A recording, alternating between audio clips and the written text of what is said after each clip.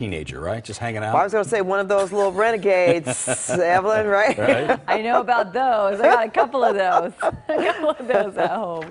Oh, man. Would love to hit the beach, though. Take a look at that. Dana Point just looked gorgeous at Baby Beach there. And we're in Santa Monica right here. Take a look at how many people are in the water. That water temperature really much more comfortable this time of year. And it's swimming weather for us here in Southern California. We're also looking at clear skies, less of a marine layer today overall, slightly warmer, but keeping temperatures and conditions pretty consistent over the next few days. As we get a look at temperatures, you'll see 70s, 80s, and 90s, 95 Ontario, 84 for Fullerton. As we head to Santa Ana, 77 degrees, 97 Riverside, so still a very warm evening. And as we get a look at wind gusts, just a little gusty for the high desert. Apple Valley, 17 miles per hour. Lancaster, 14. Long Beach, a little breezy at the coast, 12 miles per hour.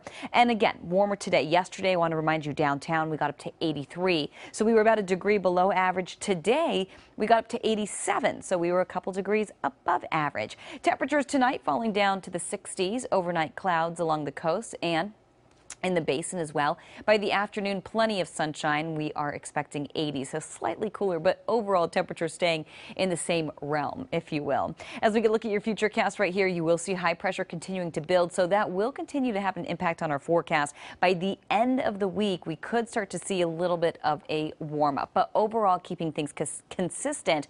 Along the coast, we're in the 70s, the basin in the 80s with plenty of sunshine. The valley's upper 90s, getting slightly warmer Friday and Saturday. And then we do have a low diving in Monday and Tuesday. So with that, we could see an increased marine layer, maybe slightly cooler, but really not seeing temperatures budge too much for the beaches, basin, and the valleys. As we get a look at the Inland Empire, high desert, and the mountains, you'll see a little more of a bearing here on temperatures. 90s turning to triple digits by Friday, but back down to the 90s, even low 90s later next week.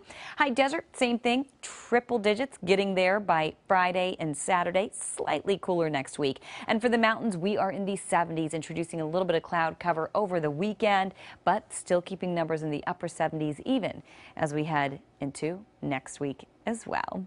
Pat and Jeff, back to you.